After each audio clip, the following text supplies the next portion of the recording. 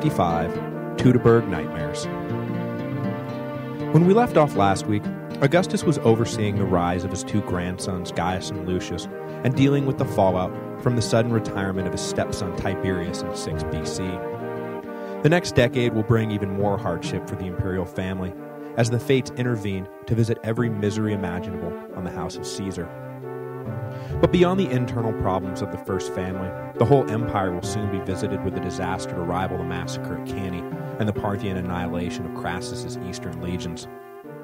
Rome had spent its life expanding, always and ever outward. Augustus could already see, though, that the endless growth could not continue forever, that future generations would not be tasked with winning new territory for the empire, but rather keeping what had already been seized. But even he was not ready to be done with imperial conquest just yet. That was why the disaster in the Teutoburg forest was such a heavy blow. Germania was supposed to be the last province the empire would ever need, but instead it was never taken. The final piece of the puzzle never put into place. Instead, the land beyond the Rhine would forever whisper in Rome's ear like the slave standing beside a conquering general in his triumphal chariot, reminding him that he is mortal. But before we get into all that, we need to unpack some more of the drama of the Julio-Claudian family, as events during these middle years of Augustus's reign will set the stage for the future path of the imperial monarchy. Augustus had always taken pains to have his family live exemplary public and private lives, to lead by example as the emperor tried to simultaneously renew the old Roman spirit while strangling off its republican roots. As I mentioned previously, the princeps was heavily invested in legislating sexual and marital relations to create a healthy environment within which to raise the new generation of Roman children. The only problem was that as hard as it was to legislate morality, it proved even harder to keep his own children and grandchildren in line. Behind Augustus's back, the house of Caesar was fast turning into a house of ill repute. Everyone knew it, everyone except the princeps himself. But in 2 BC, that all changed. After years of treating the back alleys of Rome as her personal playground, the exploits of Augustus's daughter Julia finally reached the princeps' ears. He had been kept in the dark, thinking her a paradigm of virtue, while all the while she carried on numerous affairs with men born both high and low, from the lowliest slave to men of the highest rank, including a member of the Gracchi family, and, perhaps most famously, Mark Antony's second son, Aulus. The shock of the revelation caused Augustus to perhaps overreact. But with clamping down on libertine sexual attitudes such a personal crusade for him, it is understandable that when his own daughter was revealed to be a prime contributor to the problem, that the sense of betrayal must have run deep.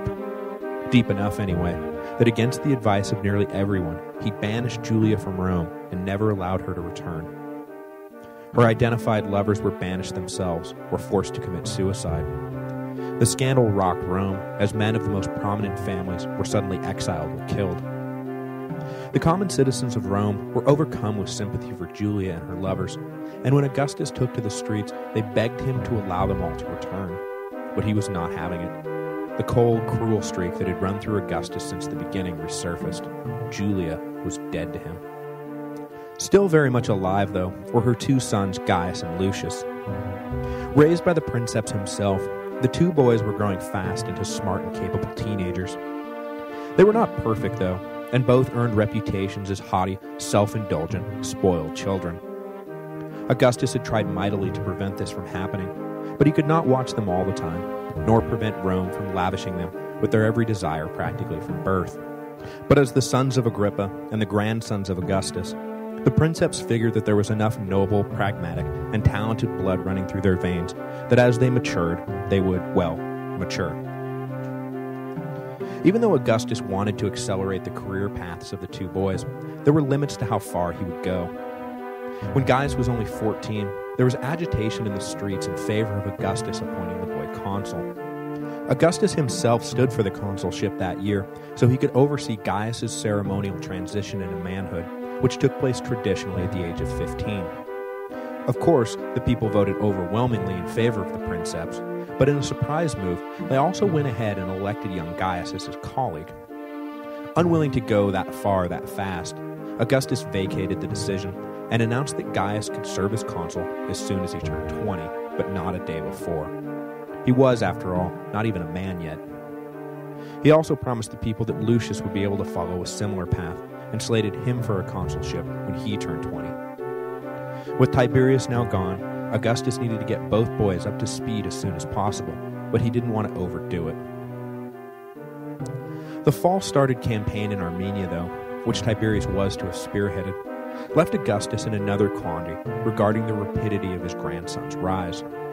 Specifically, he saw Armenia as the perfect opportunity to give Gaius command experience, but if he put the teenager in charge, would the whole thing backfire?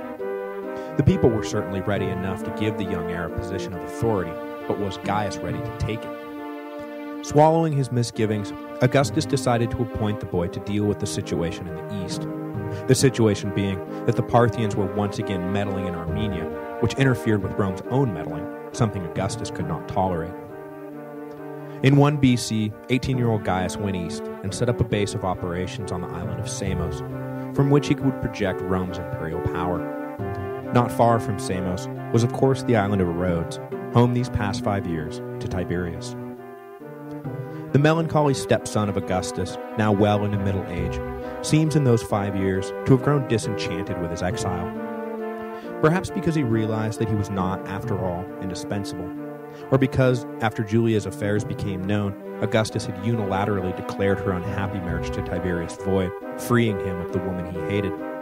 Tiberius began to ask his stepfather for permission to return to Rome, a request Augustus refused to even consider, despite Tiberius's exile transitioned almost overnight from self-imposed to forced. With Gaius taking on his first foreign assignment and ready to step into the consulship in 1 AD, Tiberius found himself forgotten, left to wither on Rhodes, homesick and ignored. But we all know now that it was not Tiberius's destiny to die in obscurity. No, he was destined to succeed Augustus to the throne. So how did he get from exile back into the center of Roman power? Augustus clearly wanted nothing more to do with him, and with Gaius and Lucius progressing nicely, it would take quite a chain of events for the princeps to accept Tiberius back into his good graces. But the ancient world was a cruel and sudden place, and in the span of 18 months, Tiberius went from hated exile to heir apparent. In 2 AD, Lucius, then 19 years old and set to hold the consulship the next year, was traveling to Spain on assignment for Augustus. While he was passing through Gaul, Lucius was stricken by an illness, and before anyone could even be notified that anything was amiss, he died. Augustus was devastated.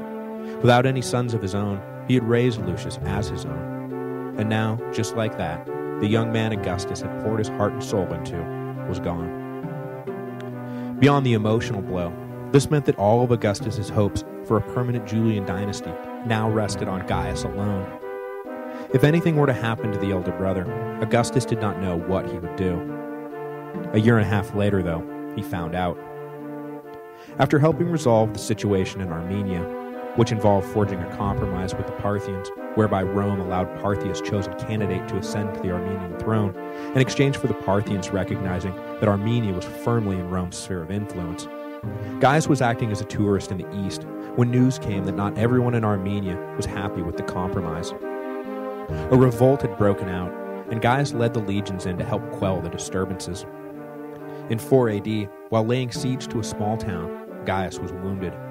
The wound never healed properly, and as he traveled back to the west, the infection became worse. He died on the southern coast of Anatolia at the tender age of 24. If Augustus found the death of Lucius hard to take, the death of Gaius was absolutely devastating. The two boys he had groomed for power, who he expected to one day rule the empire, were dead. Just like that, dead. Who else could he turn to? Finally, the endless stream of letters from Tiberius would have to be opened. His requests to return from exile would have to be granted. The reality that he was now the only man alive who could succeed Augustus to the throne would have to be acknowledged. Tiberius was now once again the heir apparent. Now I suppose this is a good time to address a rumor that has been kicking around since the days of antiquity. I speak, of course, of the Livia killed everyone theory of Roman imperial history. In this theory, Livia takes on the persona of the wicked stepmother, a familiar archetype that was well known to Roman dramatists, who, in her single-minded push to drive Tiberius into power, poisoned anyone who got in their way. First Marcellus, or Marcellus depending on who you talk to, then Lucius, then Gaius. She arranged the banishment of Julia, and will soon enough arrange the banishment of young Agrippa Posthumus and his sister Julia the Younger. She was even accused of eliminating her own son Drusus, who was suspected of having Republican sympathies. These accusations have been around since it became clear that young Julian men in line for the throne had a habit of dying young and suddenly, but are of course given their fullest voice in the BBC miniseries I, Claudius. Having somehow gone my entire life without ever actually seeing the show, I decided to right that particular wrong and have recently been watching it with the utmost enjoyment. I, Claudius is of course awesome, and anyone who is listening to this podcast will thoroughly enjoy it, but all I can say is Robert Graves really didn't like Livia. She is portrayed as evil and manipulative right down to the core. I don't think there is a sympathetic moment for her in the entire series. All I can say about this is that we should remain skeptical about such portrayals. Even the Latin historians, Suetonius especially, who specialized in gossip, acknowledged that there is no proof of anything, and that the rumors were likely concocted by enemies of the regime, particularly enemies of Tiberius, who wished to discredit the entire Claudian half of the Julio-Claudian dynasty.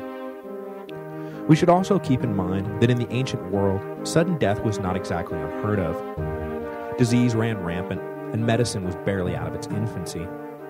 There is no need to concoct a tale about a diabolical woman secretly assassinating her son's rivals to explain the fact that Lucius got sick and died, or that after being stabbed with a sword, Gaius' wound never healed properly, and he died. This is all to say that basically, I'm not going to go there. To me, Livia will remain a staunch promoter of her son's interests and a ruthless defender of the new imperial regime, but I will not be portraying her as the embodiment of pure malevolence. But go check out I, Claudius. Not for nothing is it regarded as some of the finest television ever produced. So, moving on. After the death of Gaius, Tiberius returned to Rome. He was quickly adopted by Augustus, and his at-large powers, which had lapsed during his exile, were renewed and extended by the Senate. As a condition of his adoption, though, Tiberius was required to adopt his now 20-year-old nephew Germanicus. With Germanicus having blood ties back to Augustus through his mother Antonia, the princeps hoped that after a temporary diversion through Tiberius, power would wind up back in the hands of a Julian. Doubly ensuring that in the future, power would remain in Julian hands, Germanicus was married to Augustus's granddaughter Agrippina. When the princeps died, Tiberius would reign by necessity, but then the family of Germanicus would take their rightful places on the throne. It was lucky that Germanicus was turning out to be such a promising young man, because the rest of his family was a disaster. Agrippa Posthumus, the last surviving son of Marcus Agrippa and Julia, had grown into a violent and cruel young man. In 7 AD, after numerous complaints and indiscretions, Augustus finally had to give up, and Posthumus was forced into exile, banished to a tiny island that was little more than a rock. The next year, Julia the Younger followed in her mother's footsteps, first into a life of moral flexibility, carrying on her own series of infamous affairs, and then exile at Augustus's orders. Rumors held, though, that she was not banned part in a plot against the Augustan regime. Her first husband had been executed on charges of treason, and some suppose that his wife had more than a little to do with the whole affair.